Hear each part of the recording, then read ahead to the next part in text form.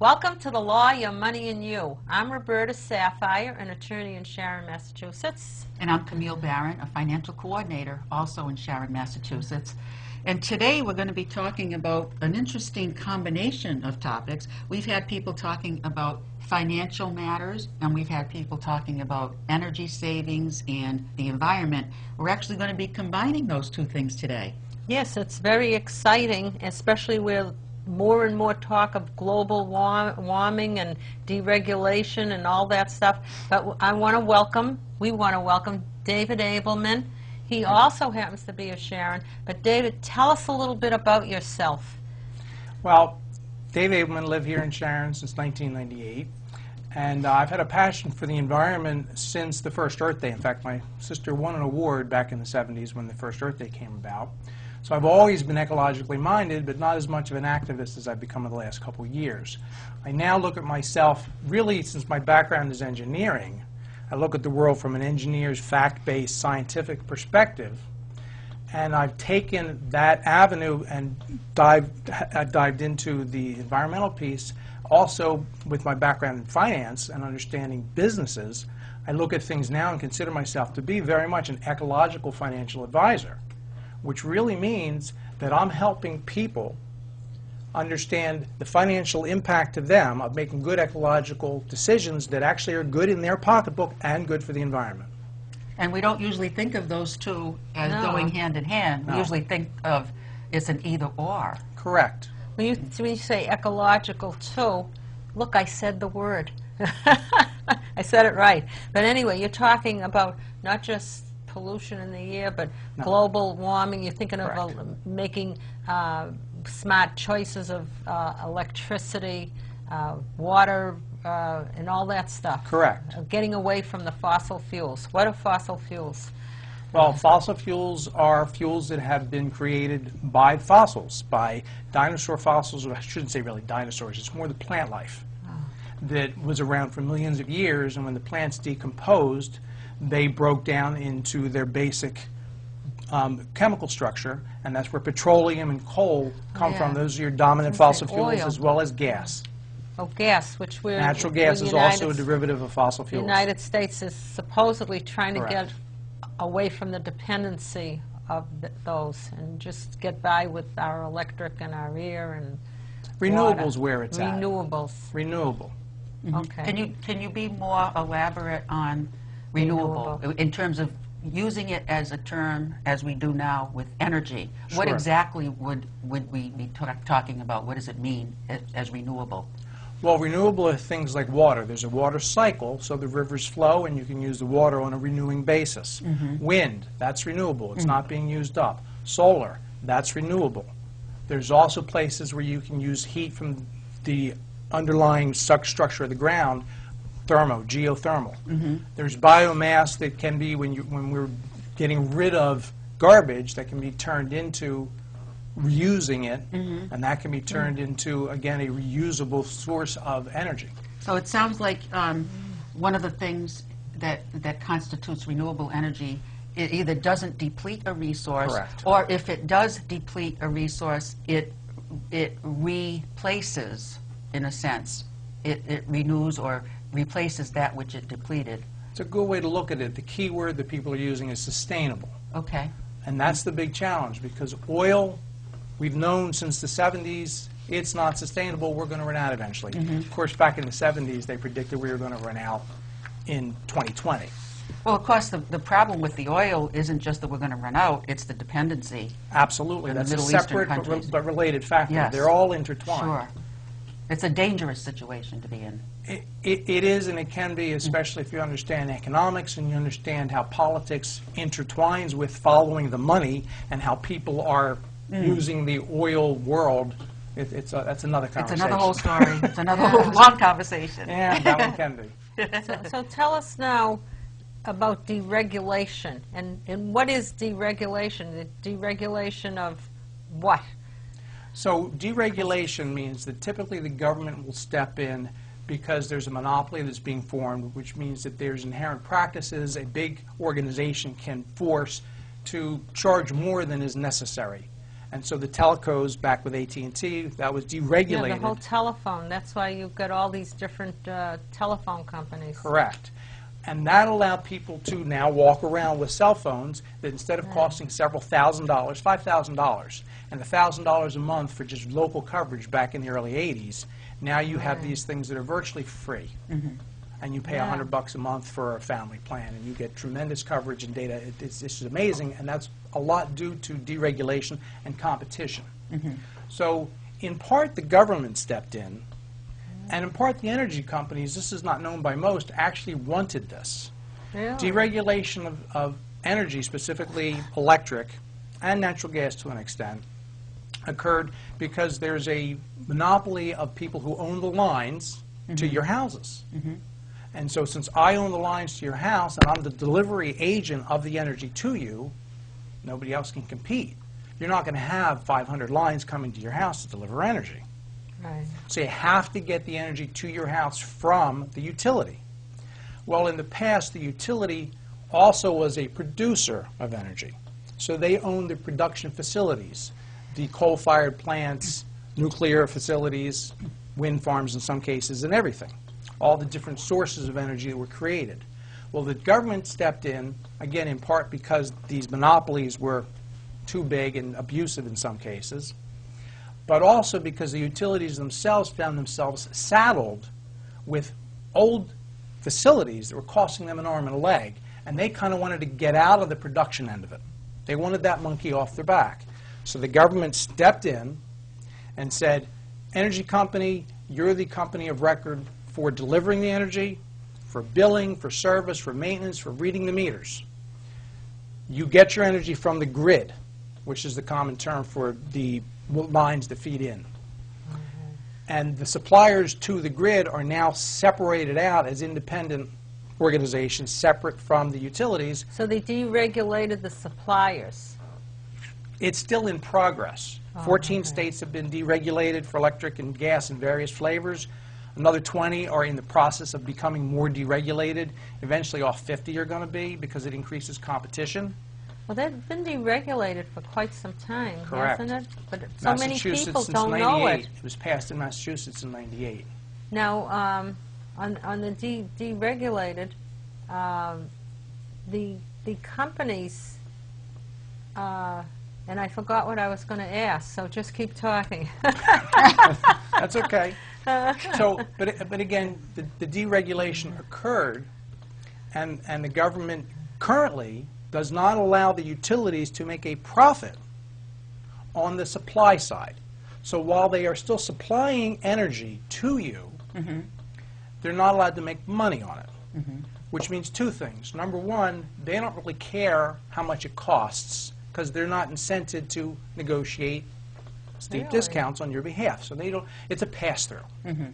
That's number one. Number two, and here's the biggest monkey on their back, they have to actually outlay millions and millions of dollars up front. Cash flow, think about it. Not invested, they're outlaying it to pre-purchase vast amounts of guaranteed energy from the different suppliers.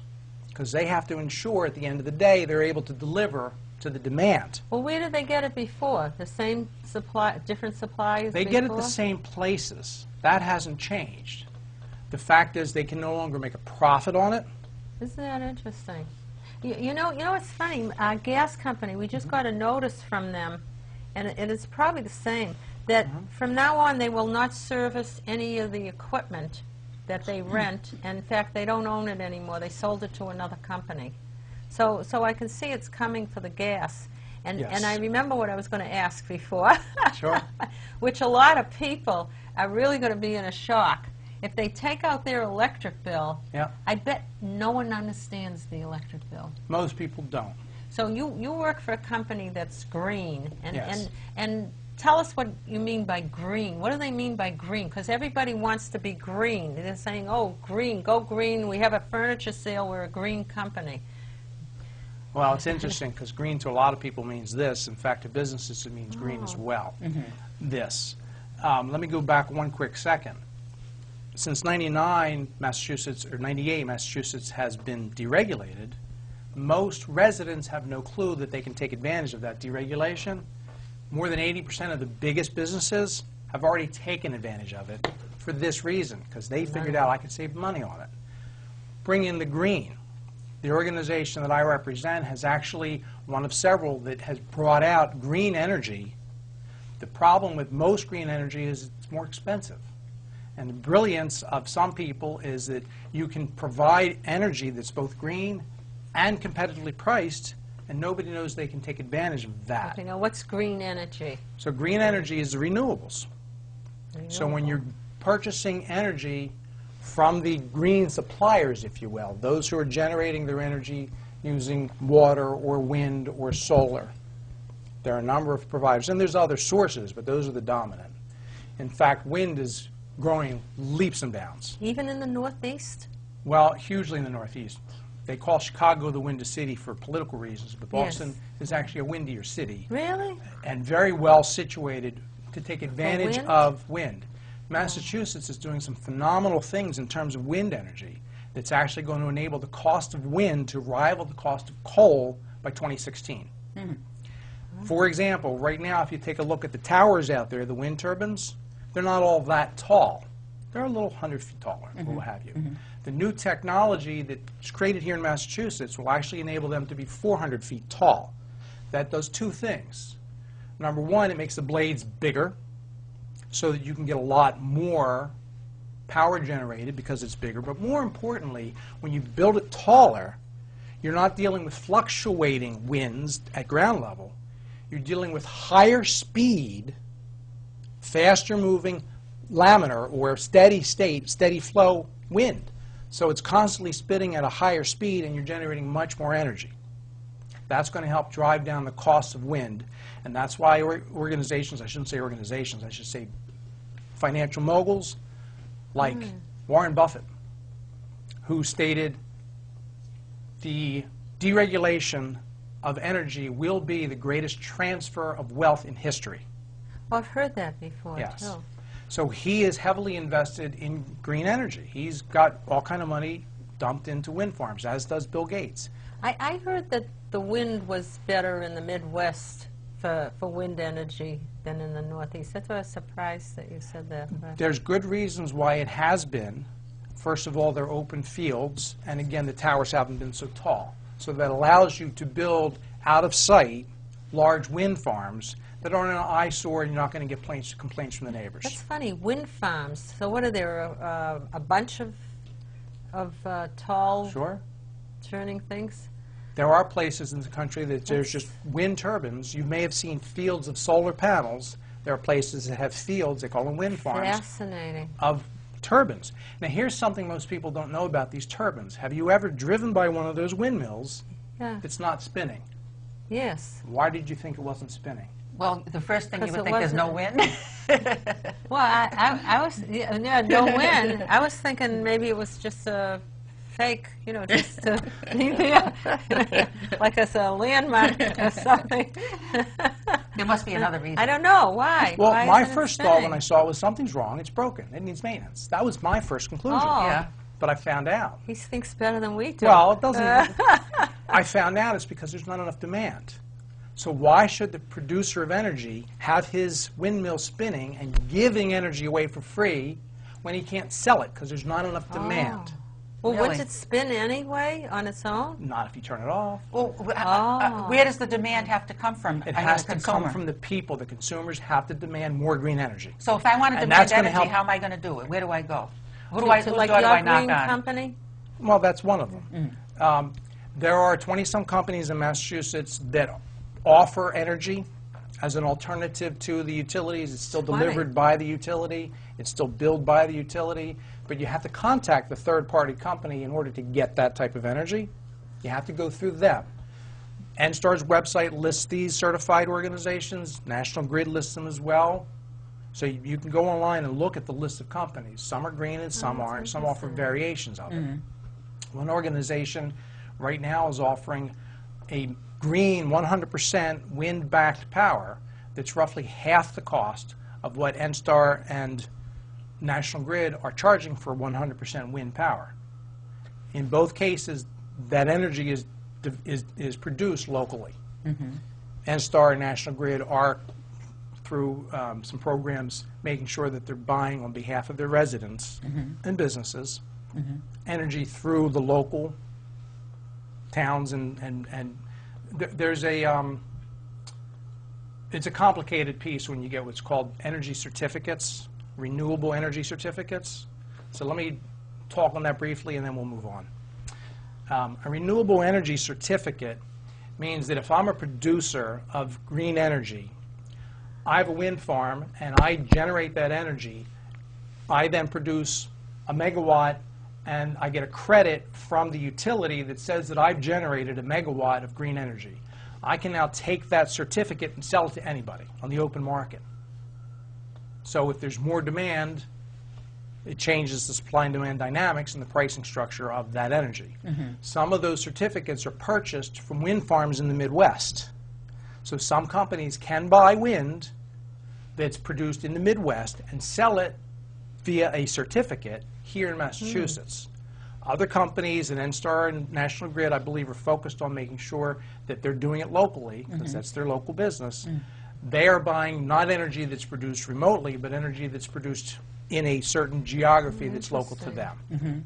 So how does somebody get, like, it's deregulated, and like I say, I bet people still don't know how to read their electric bill. They don't. In fact, a lot of people don't know that they're already paying a portion of their bill for a tax, actually, on helping build greener energy, renewable energy. It's already in there. Massachusetts has a state requirement for the utilities to deliver green energy that is 8% from renewables. Some companies are delivering 100% or 28% green. Some of them are brown energy, which is another term for oil, gas, coal-fired plants, Now, like the one in Brighton. We're getting closer. I wanted to bring up, you yourself, you work for Viridian. That's another company, you know, Correct. it's a green, and they're really going green.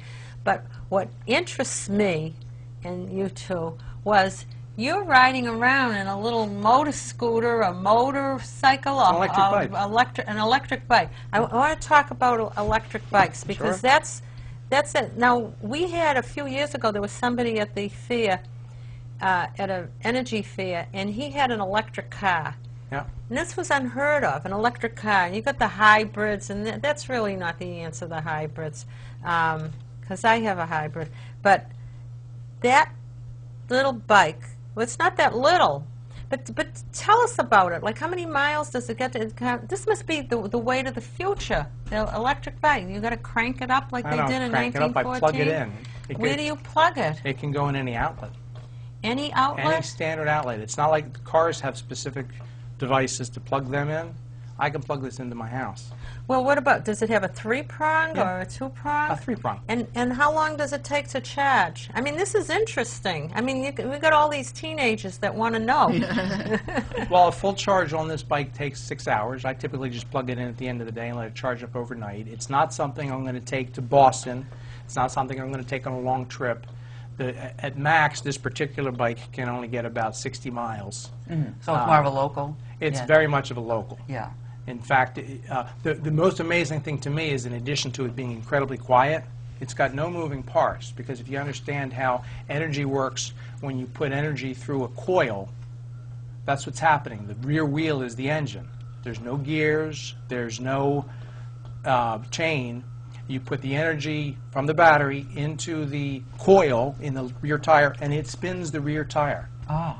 Now what, maybe you should bring a picture in, and maybe we can put it on part of our We video. should have the picture of us on the motorcycle. Sure. Yeah, I'll send Patrick nice a picture picture that we took. of us. I want a But copy. we didn't get a ride, though. Don't anybody think that we got a ride. Well, the reason we didn't ride. get it right is because, as much as I appreciate that it's quiet, because that's one of the things I don't particularly like about motorcycles is the noise, I'm still afraid to ride on them, even if it's quiet. Oh, I Maybe someday. My oldest brother, he was a bikie when bikies were bad to be a bikie. But anyway, You don't look like... But Camille has something. We have a segment called You've Got to Be Kidding. She's got something for that. But I have this. This is like a transition, because after I saw that bike, and this is very interesting for people who are thinking of getting a bike, and what happens if you lose the cord and all that. And Right. you can go in a cross country, and I don't even know if you know about it, but I looked it up, and you can say you've got to be kidding. There are, for your cars, for your bikes, for any of that, they have charging stations. Yes.